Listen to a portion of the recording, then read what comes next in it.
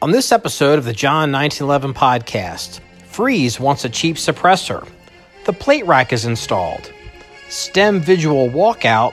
And does Wayne LaPierre have a girlfriend?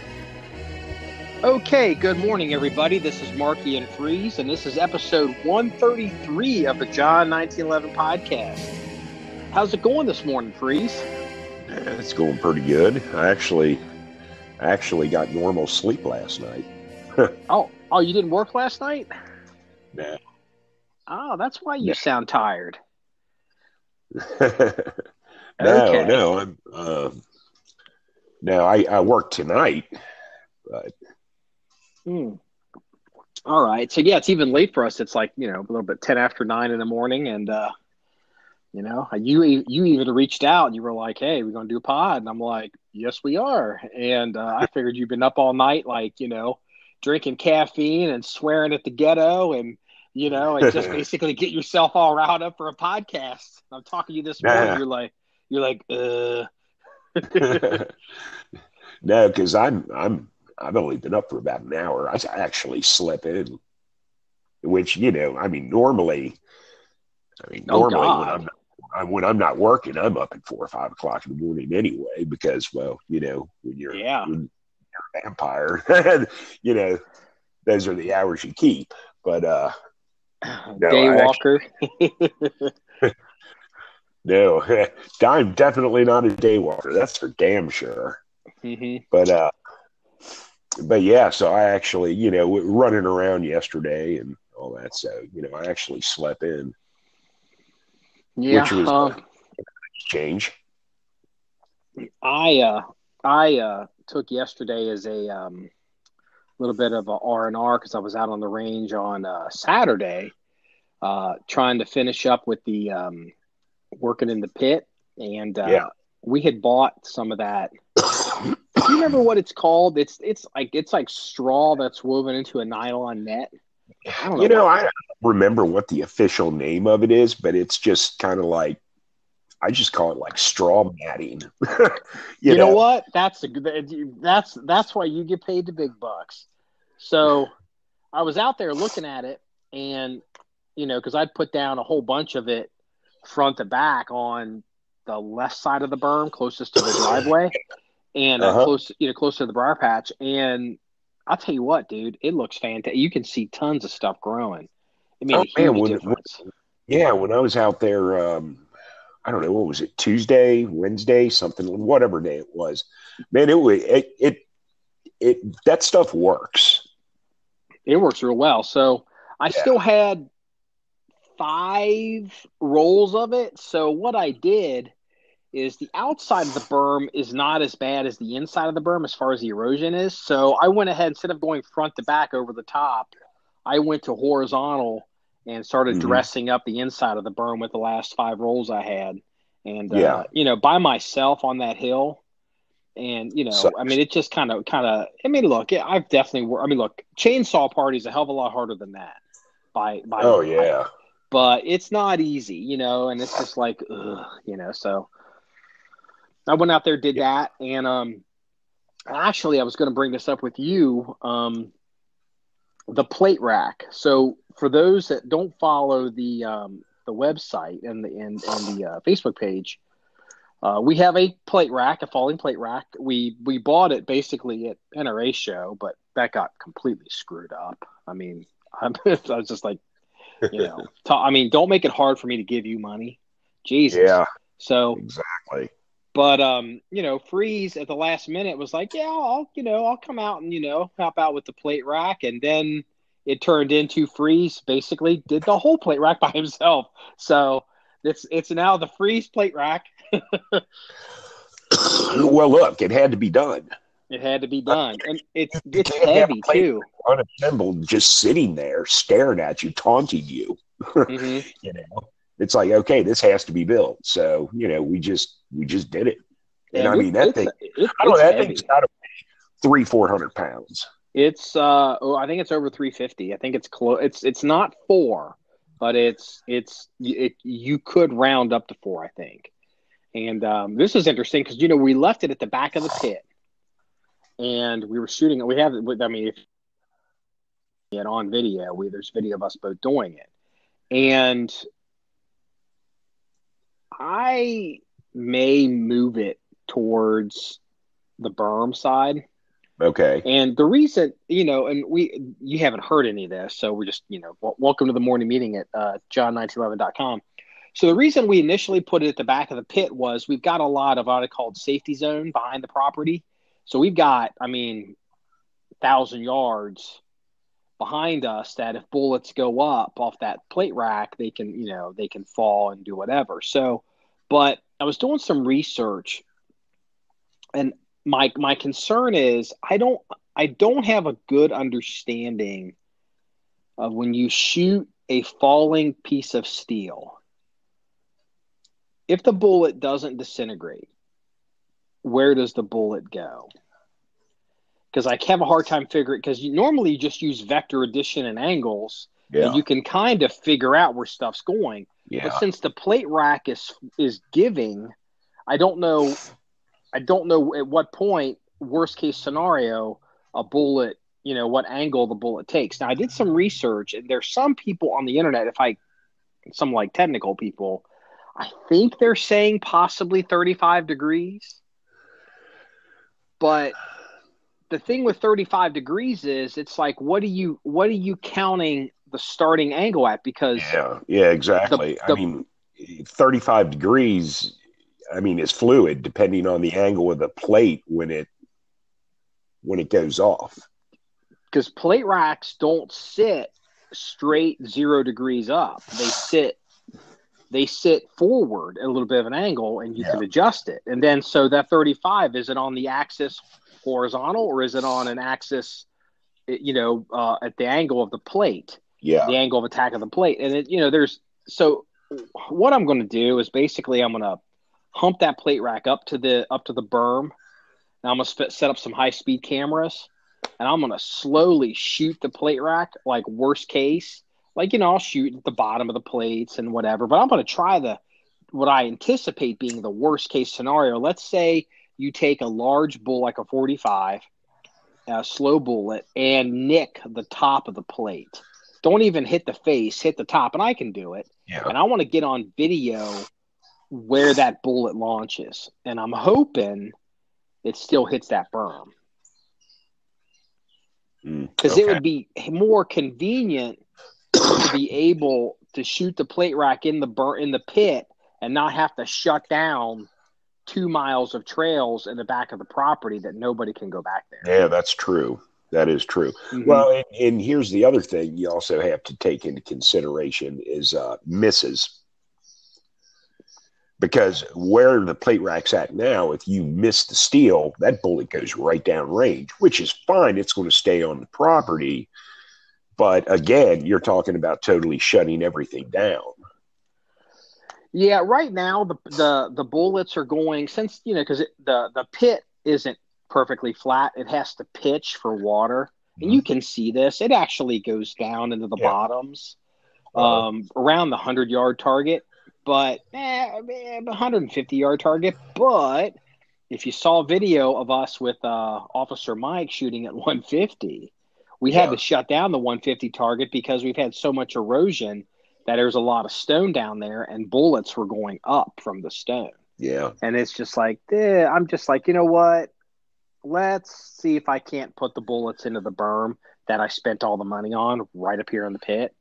So, and, maybe I can dress it up. Let's say it's at the top. It's like, oh, man, the bullets or large fragments are hitting, say, the top quarter of the berm. Okay. I just take some railroad ties and build up a couple feet up and behind the plate rack. And we're good to go. Yeah, actually, that sounds good. We even talked about capping it, building some kind of a structure. But if the berm serves that purpose, that's easier. Yeah. We had talked about maybe putting like a roof over it is what you're talking as a cap. And that may still end up happening. I just don't know. It depends on how bad it is. So, well, one project, one project at a time. Let's get it moved up. in front of a berm and see what happens. So we'll just have to, I mean, it sucks. It's just safety testing. We gotta get it on, because the thing is, you have to record it and you have to look at it in slow motion. Yeah. It's kind of, because you can't see everything all at once. And so, it's boring. It's shoot, record, one shot, watch it. Shoot, record, one shot, watch it. Yeah. So, hey, makes something for a more long fun. Day. You explain this to me. You sent this to me yesterday. So you've got this AR pistol thing that is just like the fire breathing dragon. And we discussed maybe you getting some kind of can for it just to tame it. Yeah. What is that suppressor? It's $275? Yeah. I mean, that's the suppressor? You mean what kind? Yeah, who makes it? And what is it? It's shoot, hold on. Let me pull it up. You know what? I'll bring it up here because you sent it. It's Radical Firearms. It's Radical Firearms. Yeah. It's the RF 7.62. I guess that's the model number of it. But it's a 30 cal can. And they've got a video of them running this on a 5.56, a 300 blackout, and a 308 bolt rifle. And they've got side by side video where shooting the gun and showing the decibels without the can, and shooting the gun with the decibels with the can. Of course, they're pimping their product, so and it's a no frills suppressor, and that's what they're saying. It's not machine gun rated or anything like that. It's good. It's it looks like it's direct thread. I'm looking at a listing for it. Yeah, it's a direct thread, 5/8 by 24 is a thread. Okay. Yeah. And so it looks like it's rated for, I'm looking at the 7.62 by 39. It's rated for 308 and obviously 300 blackout. Yeah. And it's not machine gun rated. It weighs 20.4 ounces. It's 8 inches long. And here's the thing. Like this website that has it in stock, they're listing it for $449. Well, you had told me you saw it where for what? I'm on the Silencer Shop's website, and they got the MSRP $499 on sale for $275. If you pre-order it. Yeah, it's back ordered right now, but you can buy it at the back order. Yeah, yeah. I mean, look, you got to wait a year for the NFA paperwork to come back. Does it really matter if it's back ordered? Well, it does, because if you don't get a serial number, you can't apply for your NFA paperwork. So it's basically until it gets in stock and then apply. So it could matter. But, look, I like the price, and I don't know anything about the suppressor, but there's got a couple things going for it. Because we had talked about this off pod, and I said, look, we don't need machine gun rated. That just makes them heavy and stupid. Yeah. But the thing is, because you like to run a lot of these weird, like com block guns, these AKs and stuff, it's like, the threads, and then you're dealing with the muzzle devices, and it's the stuff's more likely to be off level, off canter. And, you can get baffle strikes. A direct thread, while maybe not as elegant, honestly, reduces a lot of that happy horse shit with some of these bullshit guns. It's not going to be an issue on your ARs, but, other guns, it could be an issue. And look, if this thing isn't the quietest, bestest, most suppressedest, silencer that's ever been made, I don't care. We have to knock the fire-breathing dragon off the front of your gun. That's just gun's crazy. You're like, hey, you're like, hey, I want to go out to the range and I want to shoot the 1-5 drill. I'm like, yeah, you're going to set the damn targets on fire. I mean, it may just scorch them a little bit. God almighty. Like, because you were shooting at, like, your father was there. And your father's deaf anyway, isn't he? Yeah, and it was just deaf. It's like, good God. He was like, holy shit. It is loud. If the deaf dude is worried about it. Well, here's the thing. I always bitch about hating brakes because they're obnoxious.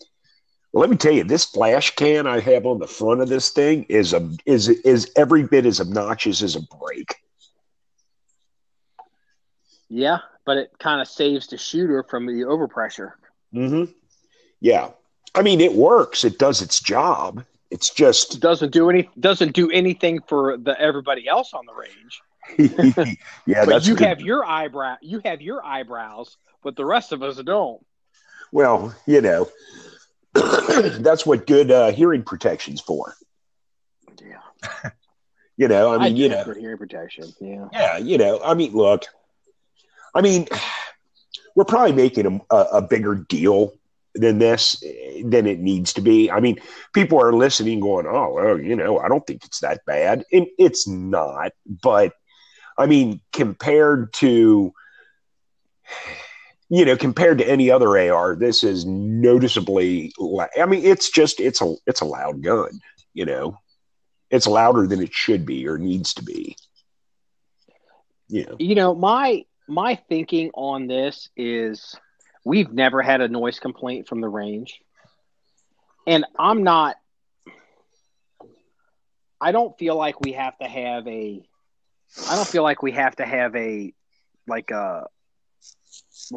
cognizant of noise per se. But I look at it like this, these little AR guns and tac rifles, man, we're going to be burning it down in that one pit. I mean, it's hundreds and hundreds and hundreds and hundreds and hundreds of rounds.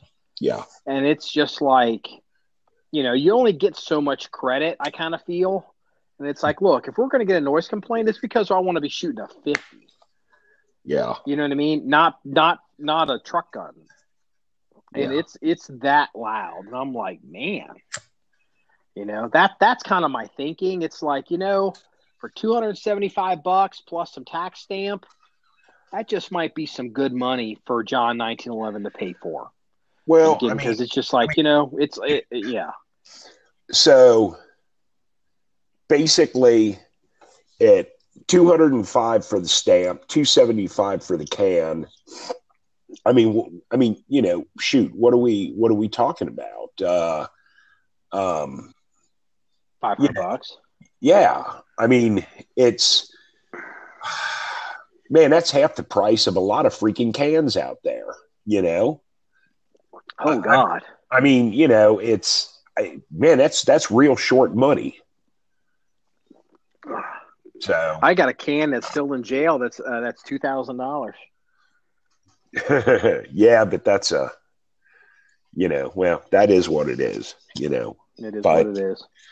But, when it gets freed from jail, it will be a very, very useful tool in the armory. We hope. we hope. Okay. Valid point. I mean, I'm saying it'll be a useful tool, but, until we get it and use it, we don't know. I mean. Yeah. But. I just think it's something that we definitely need to look at and, consider. And, and it's not about it being the best 7.62 by 39 can on the market. I just we can knock down 40-50% of the blast on this gun. I think that's really where the payoff is. Yeah. I mean, I agree. And the nice thing about this can, I didn't do any measuring, but I don't think I have to change the handguard on the pistol either. Oh, because you want to fit it under the handguard. Well, yeah, because I'm running a 10.5-inch barrel, but I'm running an 11.5-inch handguard, and the flash can, I've got a 3.5-inch flash can on there, which sticks out, past the handguard, of course. But, if it won't fit under the handguard, then I would have to switch out the handguard, which, I really, really don't want to do because so you're getting about an inch under the handguard, so you'd still get about 7 inches out in front of that gun. So, yeah. Oh yeah. Okay. Which basically is going to turn it into a carbine. Yes. Yeah. A quieter carbine. Mm-hmm. It's going to be pretty neat. Honestly, that's kind of the same way that my $2,000 upper that we're waiting for is to achieve the same goal. Yeah. Yeah, because that's got a 10-inch barrel with I think it's got a 10-inch barrel, and it's got a 6 or an 8-inch integrated can. I guess for those that don't know, this upper is it's a suppressed upper, I guess is the best way to put it. Yeah. So it's not the U.S. No, the U.S. Army put out a solicitation. The U.S. Army put out a solicitation for suppressed uppers. It was called the SURGE program, SURG, Suppressed Upper Receiver Group. And I think SIG actually won the contract, but Gemtech submitted an upper. I think possibly I can't remember who else it was, but Gemtech basically, they're like, well, hell, if we can't sell this to the government, we're going to go ahead and, we're tooled up anyway. We're going to go ahead and sell to the public.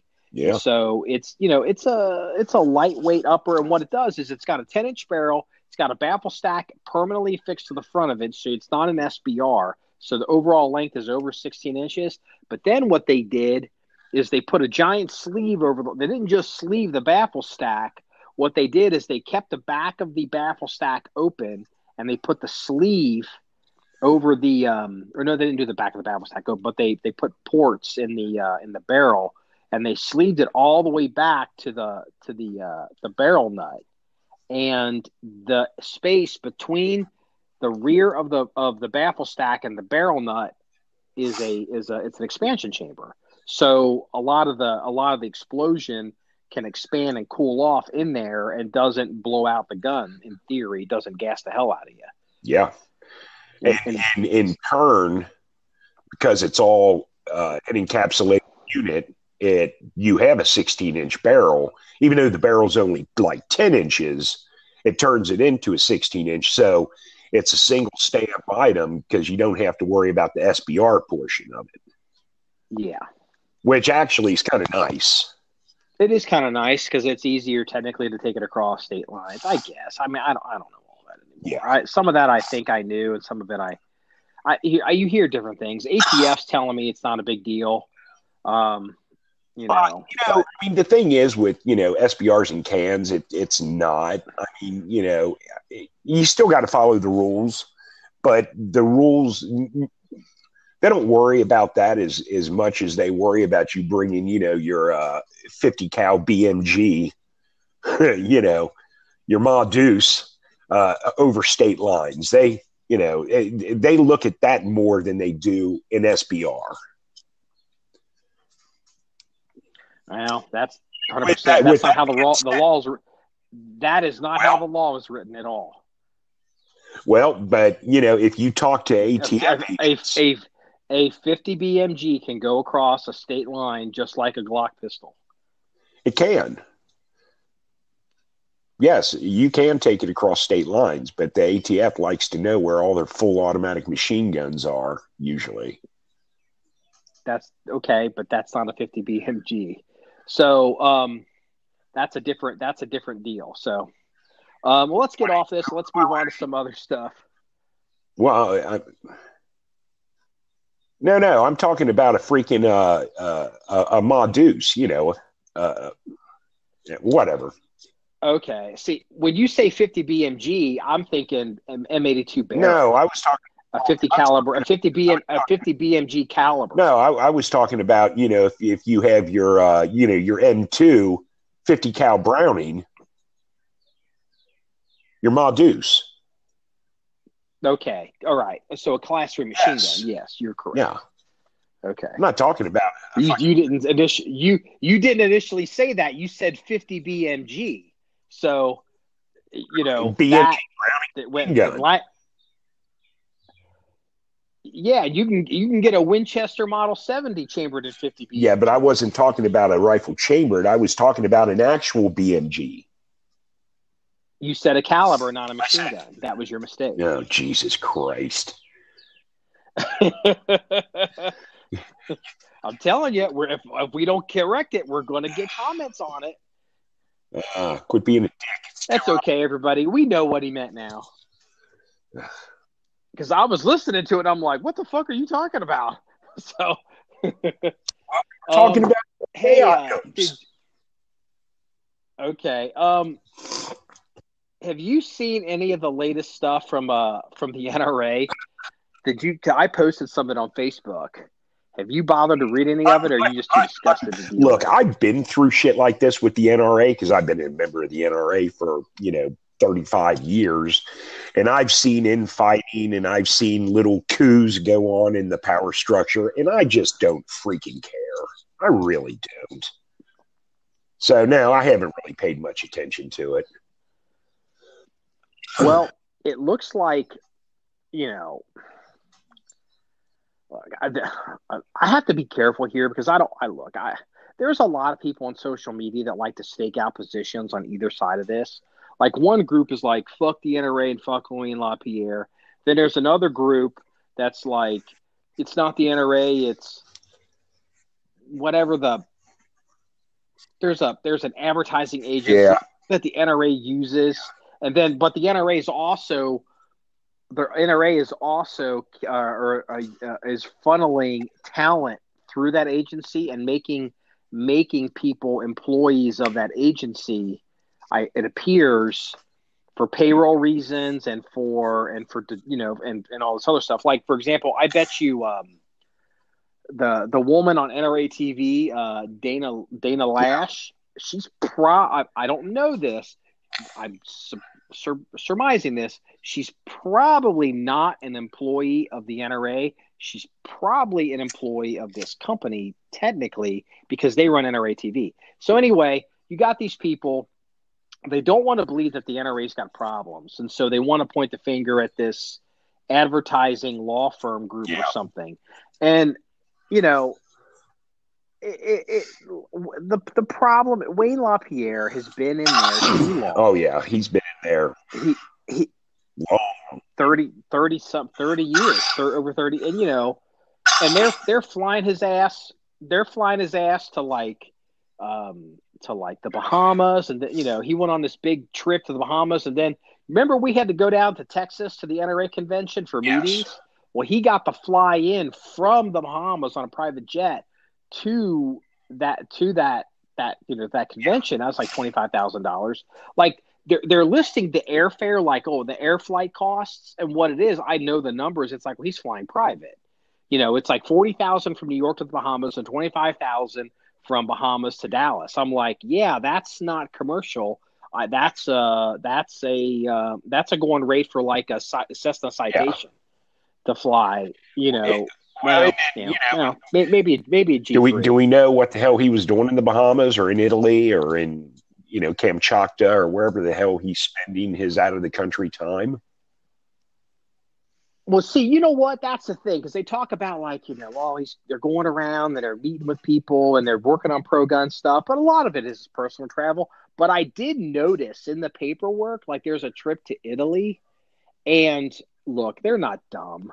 If you look at the trip to Italy, the specific thing it mentions is Brescia, which is where all of the gun companies in Italy are based, in the Brescia Valley or whatever it's called. Yeah.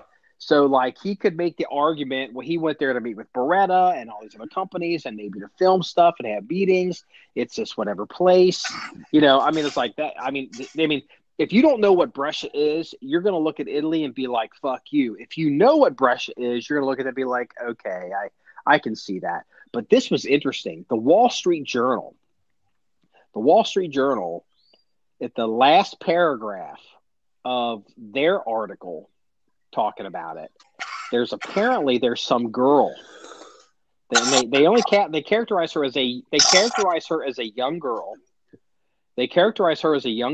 Yeah. And she's an intern. And I guess at some point Wayne wants this group, whoever they funnel all the stuff through, to pay for this girl's rent and possible travel. And then this company's like, they go, who is this girl?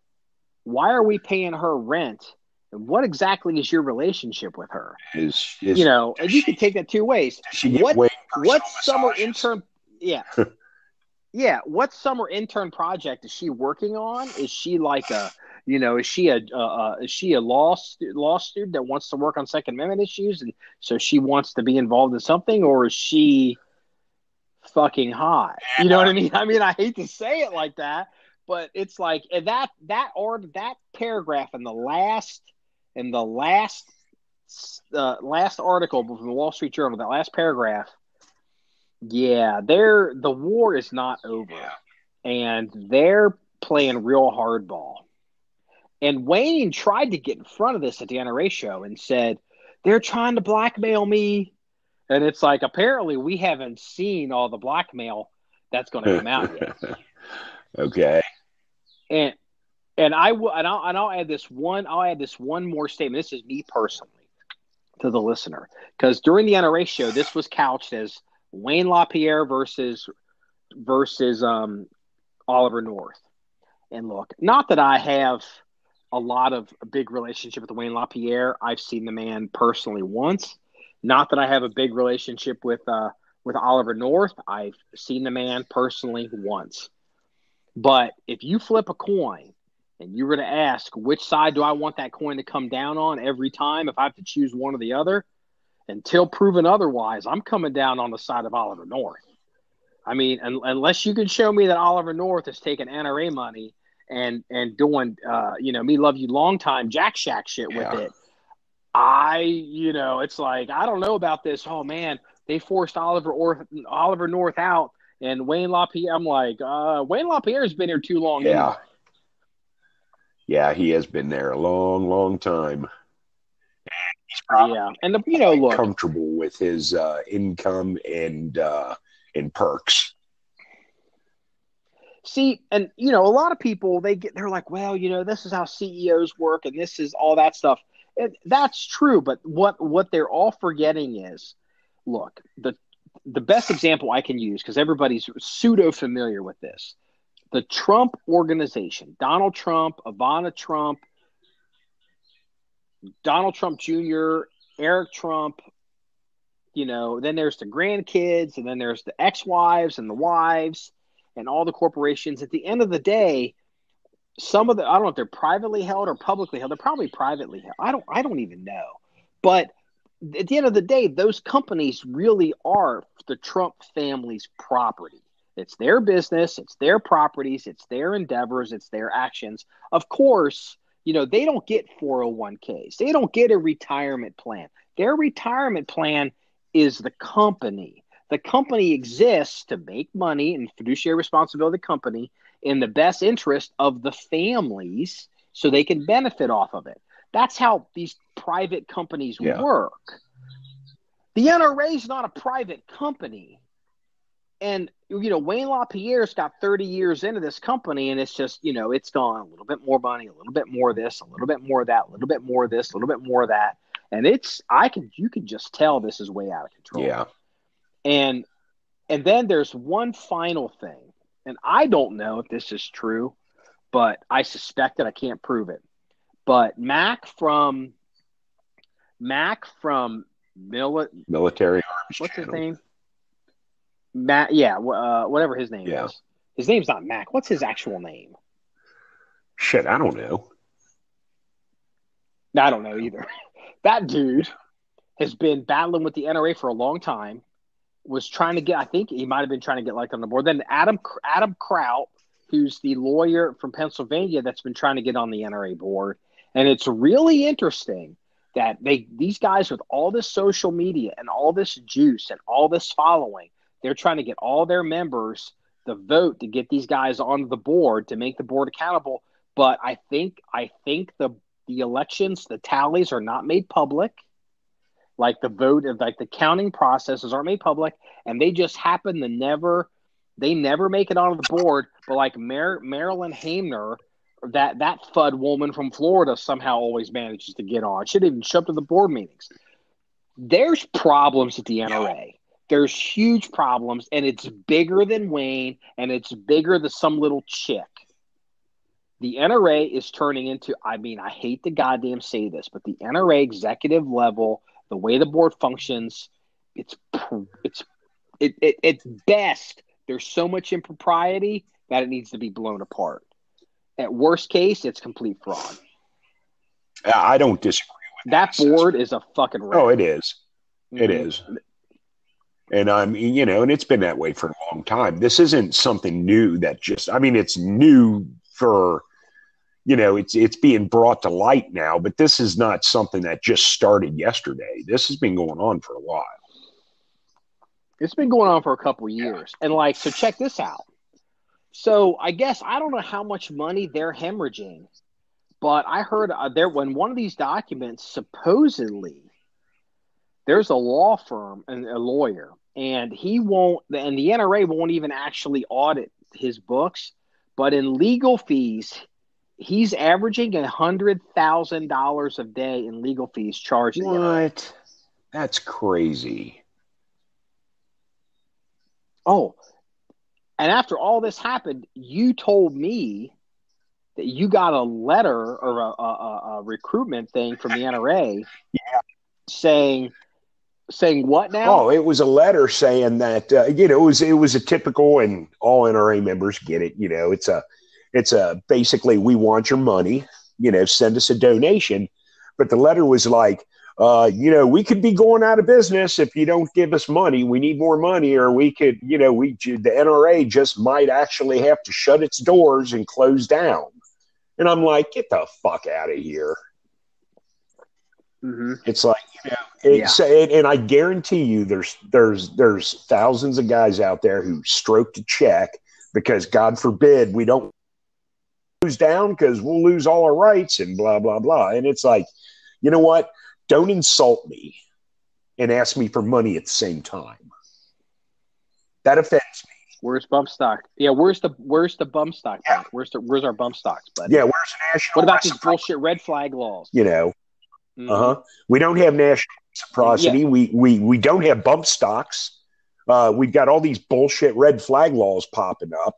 You know what? Address these issues, and I might give you more money, because I've given the NRA a lot of fucking money over the years, and so have you.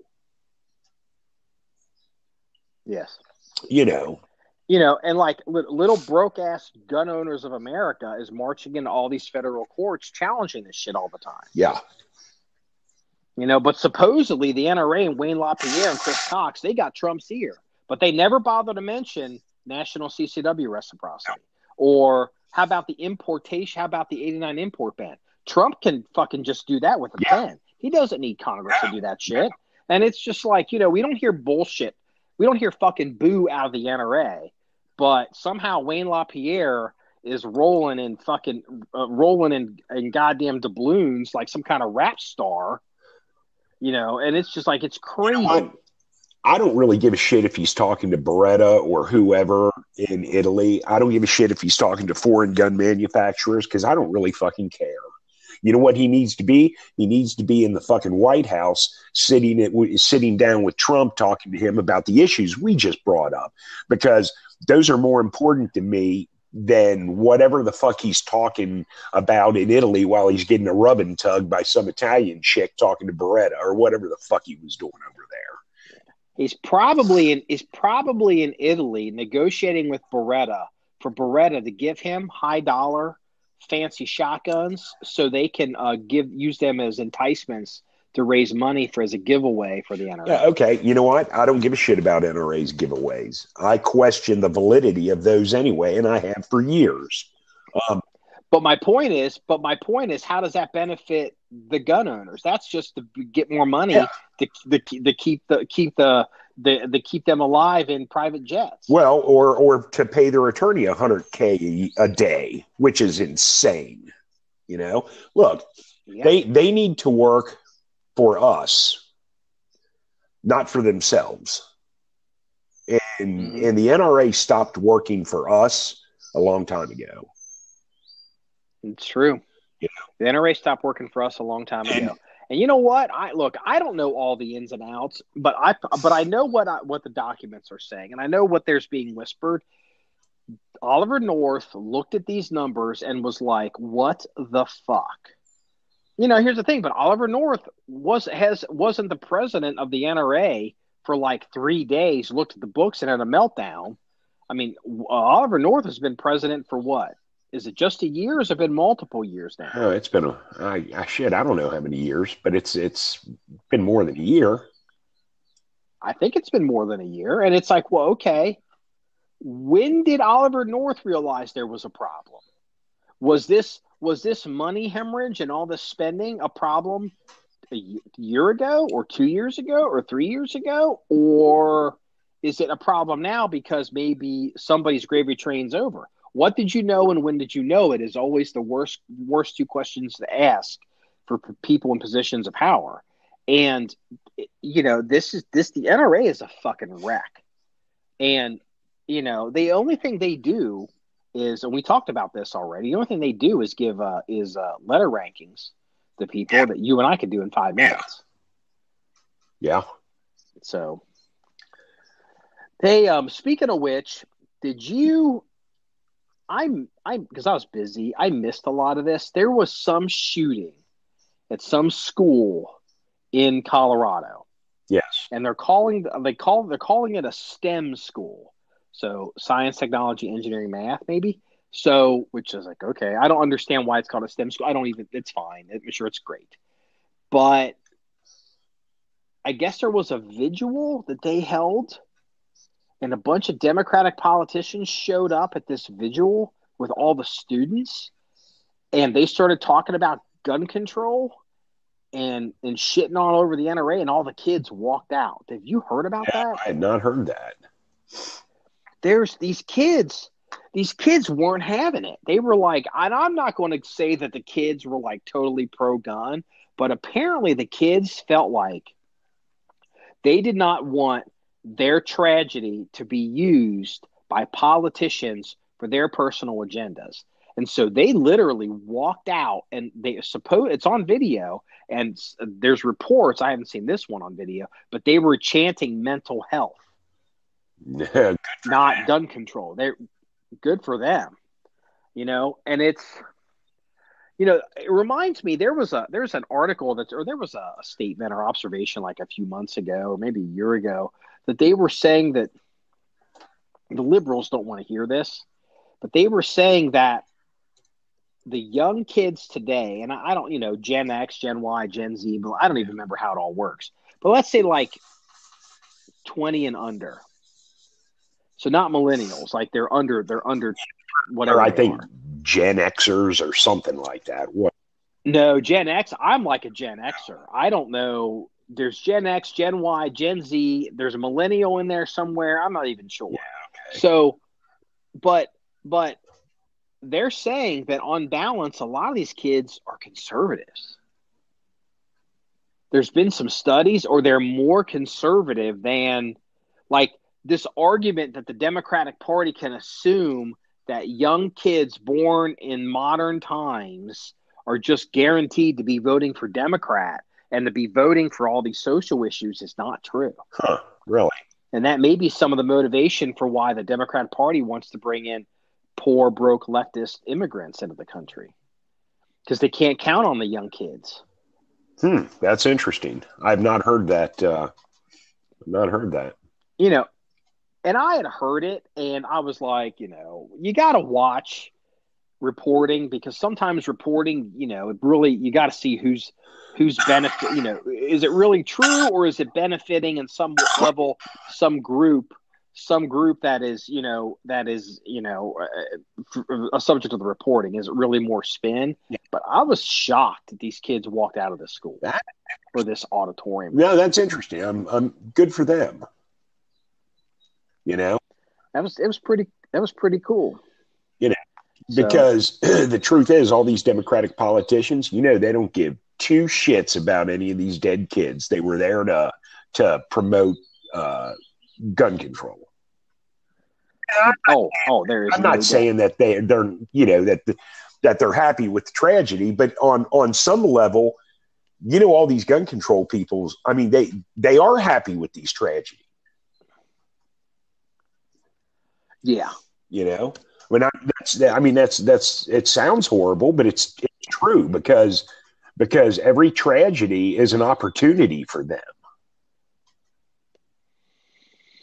It is, what was it when Piers Morgan and Ben Shapiro went at it when Piers was on CNN? And I think this probably put Ben Shapiro on the map for a lot of people. I mean, at least maybe even for me. I don't know. But, he basically was accusing Ben Shapiro, or he was accusing Piers Morgan of, quote, standing on the graves of dead kids. Yeah. And, Piers Morgan kept going, "How dare you? How dare you?"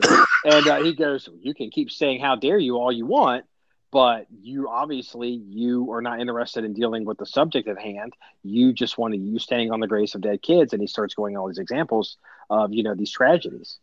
And, how dare you? That literally was the end of Piers Morgan in the U.S. That truly was that was the final nail in his coffin. I mean, it wasn't too much longer after that he was done at CNN. He went back to England. Maybe there's something to this. Because actually, you know what? There's a woman. You don't know who this woman is. You don't know who this woman is. If you know who this woman is, I will shit and fall back in it. Do you know who Kara Swisher is? Nope. Then you're better off for it. She's not a dumb woman. I'm not even going to say, if you listener, you know who Kara Swisher is. I know who Kara Swisher is because we work in media. So Kara Swisher, just assume she's a liberal. She's a lesbian too, by the way. She's a lesbian liberal. She works in media. She lives in New York and bounces between New York and California. Okay. She's got some teenage children. And she has teenage children. Okay. I think before she was a lesbian, she obviously she was married to a man, I guess. I maybe not. I don't know. Whatever. But she's got teenage children, and one of her big complaints is one or more than one of her kids likes Ben Shapiro and finds him on the internet, and she doesn't like that. Okay. And she said, "I keep catching my child watching this Nazi Ben Shapiro on Facebook or on YouTube." Ben Shapiro, a Nazi? Seriously? I think that's basically how she views him. She may not have used the word Nazi, but she basically looks at Ben Shapiro as a white supremacist, alt-right, total right-wing wackadoodle. Okay. And he's a little Jewish guy that wears the little hat on his head, and he's born and raised in L.A.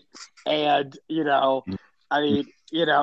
like, he's this. Well, Ben Shapiro. Nice to know that his hood hides his yarmulke. I mean,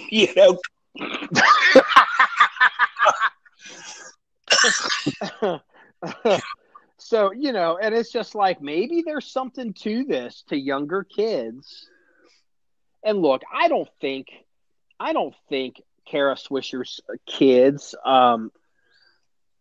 like Ben Shapiro because, they're attracted to his magnetic personality. He's not some Svengali or some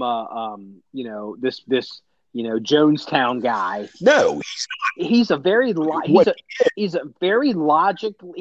logically oriented person. Look, and he makes sense when he talks. Let me tell you something. Ben Shapiro is the one guy in the universe that I would not want to be sitting across from trying to make a counter argument.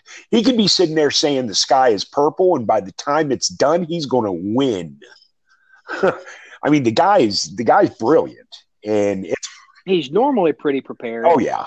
But you know what? Like all of us, he has said some shit when he was younger on social media that he is quote disavowed, or he is matured and grown on. And so he gets a little defensive on some of that, but he gets in front of it and tries to say, look, I said this 10 years ago and I've now learned more, and it's nothing really bad. Like, it's nothing like, I don't even know what it is. It's nothing like, like what the shit that comes out of like Muslim members of Congress every day. Yeah, it's nothing compared to that. But I hear Kara Swisher complaining about her son. I hear about the STEM kids walking out of the vigil for the dead kids, and then like there was even who's the guy? There's this guy who used to work for James Yeager, and he came up with this thing. It was a couple years ago, and he said, I can't remember the guy's name, but he said he goes when we were kids, because these guys Yeager and they're older than you or me. They're like our age. They're like when we were kids, the counterculture was you got tattoos, you grew your hair long, you smoked dope, and you dropped out of school. And he said today, he had observed. Now, kids today, counterculture kids, to piss off their parents, is they buy an AR-15 and they want to join the military. There's something else he said. But it's like, because all these hippie parents from the 60s now have, now they're probably in their 20s, late teens and 20s. Yeah. And have these kids that they think should be like good little hippies, and the good little hippies are rebelling, and they're turning into gun-toting Republicans. Well, that doesn't hurt my feelings. Yeah, I mean, it's interesting, to see the argument. That's why. So, like, you see the left or the right will complain that we have to do something about Facebook cracking down on conservatives.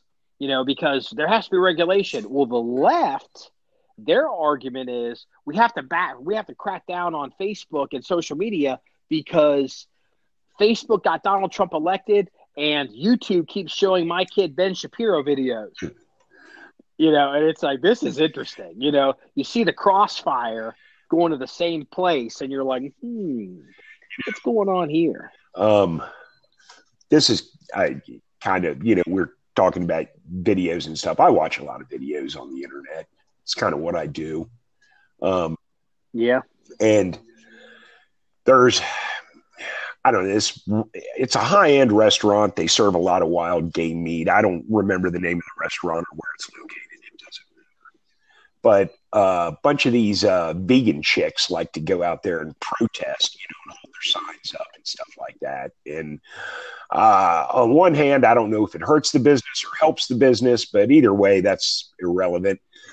But there was a guy out there, because everyone's, an internet news anchor these days, and he's out there, interviewing these women, and reading their signs and doing all this stuff. And he went up to several of the women and, it's like, what's wrong with, he's talking about, the vegan shit, and they're all like, it's terrible to kill animals and they don't want to be killed and they deserve to live. The typical vegan crap that you hear, and everyone's probably seen 100 videos like this. But this is the first time I ever heard a guy ask him, he's like, you know what?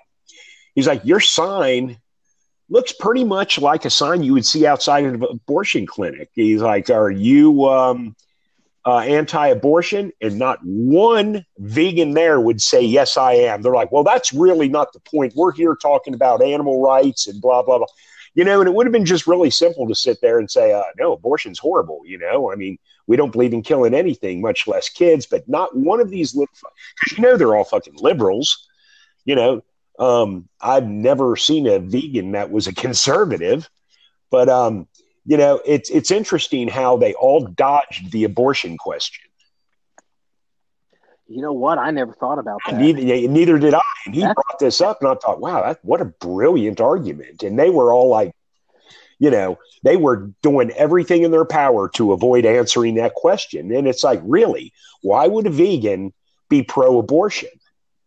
But yet, wow. Think about that. Well, you know what? It's a logical failure in not maintaining your intellectual integrity. It's like, it's an example of one of those things in life. Like, I'm not telling people what to believe or what to think, or I change my mind on things and grow and whatever. But you should always try to come to your own conclusions and figure out how you got there, as opposed to just, this is good, this is bad. Whether you're talking about veganism versus abortion, or whether you're talking about Glock versus 1911, it's better to have a way that you got to where you be able to justify how you got to where you are today. So if you need to change your mind tomorrow, at least it's one step. It's not like an entire worldview change. It's, you can logically, work your problems going forward and stay intellectually consistent in life. Because I think that's usually one of the really important things to do to, maintain your integrity. Yeah, absolutely. Why do I think what I think? Dude, I never thought about that. Veganism versus abortion. Yeah. I am blown away by that. Yeah. Holy cow. I'm watching this video and I'm thinking, wow, holy crap. Because I never really... And right now, Kara Swisher's like, God damn it, Freeze. Quit watching that shit on Facebook. Well, it's like, it's like, I never really looked at it that way before, and it's like, if I was one of these vegans and someone asked me that question before the question, left the person's lips, I'd be like, oh, absolutely, totally wrong. It's like, okay, so, in New York, you can kill a baby up to the day of its birth, but oh, dude, now you can kill babies after they're born. Yeah. So, that's what they're proposing in Virginia, apparently. It's like, oh. And here's the thing. News flash for the listener. I'm pro-choice personally. But it's like, this is out of fucking control. Mm-hmm. This shit is crazy. Oh. Like, I'm pro-choice, but I don't think Planned Parenthood should get a dime of federal fucking money. I totally agree. I mean, first off, I believe Planned Parenthood should be accountable to where they spend every one of their fucking dollars. And they're like, oh, there's no way to break it down. And you as a businessman know that's a bold-faced fucking lie, But you know what? The same people that are, that would write articles in support of that position would love to know where every dollar of Wayne LaPierre's massage therapist money goes. You know what? I want to know where every dollar of his massage makes me want to look for the freaking board, because hell, who doesn't want to rub in a tug 3 times a week? Look, I got to be careful. So let's say this. Look, we don't know if she's a massage therapist, but the world wants to know, is Wayne LaPierre's NRA summer intern, is she hot? Everybody's dying to know this. What's going on here? Is she a nerdy bookworm? Is she, man, I've never seen a girl that can that can drop in triggers in AR-15s and tune them. She's awesome. Like, is she a future gunsmith, or is she a future Miss Hawaiian Tropic? It's like, let's be real. Let's be real here. What? Because I know a lot of dudes that would love to be Wayne LaPierre's summer intern, depending on what the job actually is. So it's a rubbing a tug job. I'm not applying, but Hey, oh my God. Triggers in an AR, sign me up. Yeah. We gotta shut this down here soon. So I'm gonna give you 2 things. Okay. These are pseudo. This one pseudo police blotter, and one is just like you're not even going to believe it. Okay.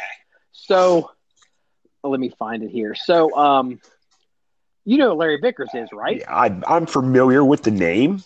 Yes. Yep. Larry Vickers, for about a week, his Facebook page, these guys, they hijacked his Facebook page, and like they were posting like the Autobot Wars videos, they were posting cat videos, they were posting videos that they had recorded and didn't want to publish. They were posting duplicate videos. They were posting videos from other gun channels. They were fucking his shit up for like a week. Do we know who was doing this? You know what? We don't, but it looked to me like somebody from Russia. Like I perceive them to be, I don't know, Indian, Pakistani, subcontinent. I don't know why. Like some of the verbiage, and the way they talked. You know, maybe Sri Lanka. You know, maybe Indonesia. But I'm just say from the upper steps of from the plateaus of the Iranian plateau all the way down to like Singapore. I'm willing to bet you that the person lived somewhere, or people live somewhere in there, just from the verbiage of it. So, but I guess it looks like he's got control of his Facebook page back, and that's under control. Nice. And this isn't a police blotter, but I wish it was a police blotter. Do you believe in Bigfoot? No. No. Okay. Let me explain when I say no. No. I don't believe in Bigfoot per se, but if someone showed up with a bloody Bigfoot carcass, I'd be like, okay, cool, because weirder things have happened. I wanted to believe in Bigfoot, you know, and when I used to think the world was really big, I'm like, there's probably something out there somewhere. But, you know, as I've gotten older and more experience, I'm like, yeah, there's no Bigfoot. So do you know where the most Bigfoot sightings are? Can you take a guess where you think it would be? Ohio? You fucker, you saw it. No. Actually, I know a little bit about Bigfoot because I supplied the bones and props for an indie Bigfoot movie several years back, if you remember. No, I don't remember. In Ohio, they call Bigfoot Grassman because, you know, Bigfoot's got different names, different locations. And I didn't know that either. A small indie movie called The Grassman Chronicles, and when they were making it, by a bunch of local guys, they were looking for. They put a Craigslist post up. They were looking for bones, you know, to use as props while they were making movies, and and I responded to it, and I said, hey, because, you know, Freeze does have a boneyard in his woods. And that's right. So I reached out to him and said, hey, yeah, I got bones. I said, you got to go out in the woods and pick them up yourself. I said, but I got plenty of bones, because at the time there was probably 20 or 30 skeletons back in the boneyard. And deer carcasses people are like, what's going on? No. When I process my own deer, and anyone who processes deer has to do something with the, you know, the bones and stuff. So, you know, and the hides and that. And so I've got a spot in my woods where I dump the carcasses, you know, and they, you know, the coyotes eat them and they degrade and whatever. So they came out with a couple of big duffel bags and picked up. I mean, yeah, they pretty much cleaned up the boneyard. So anyway, long story short, I know a little bit about, you know, and they were telling me they were making a movie about Bigfoot, you know, and that's how I know Ohio has one of the highest. I don't know if it's the highest, but there are a ton of Bigfoot sightings in the state of Ohio. Listen to this. Ohio is apparently one of the best states for Bigfoot spottings, according to a newly released ranking from the Travel Channel. The Travel Channel revealed the 8 best places to catch a glimpse of Bigfoot using data from the Bigfoot Field Researchers Organization. the BFRO, according to the ranking. The data combines eyewitness accounts analyzing 23,000 sightings across the country, according to the ranking. The Travel Channel then determined the 8 states with the highest likelihood of having your own Bigfoot encounter. Ohio ranked 6th with 1,042 sightings. The Travel Channel said the eastern half of the state had the most sightings. Washington claimed the number 1 spot. Other top-ranked states include New York and Pennsylvania. I was shocked. I just figured it would be like... I've spent a fair amount of time in the woods over the years. I mean, obviously, as a hunter, I've spent quite a few days out in the field, and I've never seen a Bigfoot. I would have loved to have seen a Bigfoot, but I've never seen one, and I've never heard one. I've never heard Bigfoot howls, and if you watch these, shows about Bigfoot, it's like, whatever, dude. I mean, I don't know. Maybe there is Bigfoot out there. I've never seen one. I kind of find it hard to believe that no one's seen look, how many deer get hit by a car every year in every state across the nation? Someone would have fucking run over, some 18-wheeler would have plowed into a Bigfoot somewhere, There's no roadkill. There's no skeletons. I don't know if there's that many sightings over the course of a year. What'd you say? 2,600 sightings or something like that? They said, according to this article, there were 23,000 sightings across the country. I don't know over what time period that was. If there's 23,000 sightings, the one Bigfoot that's out there is a very busy dude, or you would think you would find a dead Bigfoot somewhere because, they got to die of natural causes or, typhoid or, I don't know, smallpox or something. Choked to death on a Slurpee. Exactly.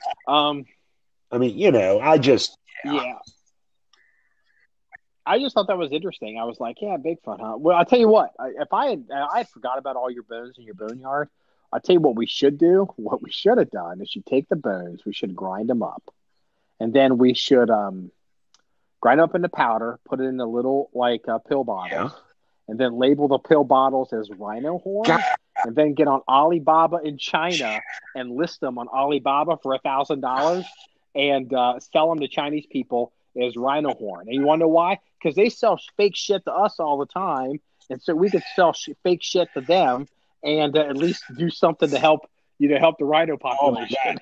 Well, you know what? It'd be great. We'd be helping the rhino population, and we'd be helping the boner problem in China.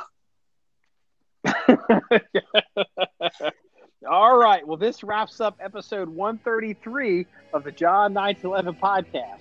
If you want to see any articles or links to the stories we talked about regarding the boner population in China, please go to our website, John1911.com. That's JOHN1911.com. Remember, it's all about shooting guns and having fun. Everybody, have a good day. See you later. Boner problem.